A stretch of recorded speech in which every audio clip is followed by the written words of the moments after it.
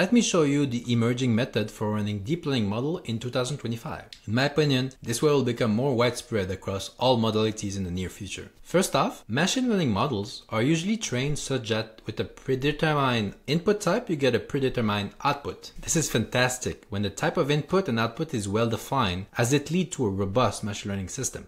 Since the generative pre-training model have been put out, a new type of paradigm has evolved in which the model is trained with very large corpus to generate correct output with very little supervision. This methodology has led to the large language model that we know that can then be prompted more flexibly and that can then generate output that is much more flexible too. This generative pre-trained methodology is starting to be used in other modalities like image, sounds, video. It creates what we call foundational model, which then are used by modulating the input through prompting. To be clear, these are not LLM, they are a foundational model in their respective modality. So in 2025, we're going to see more of this. And what you need to learn about this is the interface for these models. And then you can play around to create like your little programs and stuff. Hope it helps.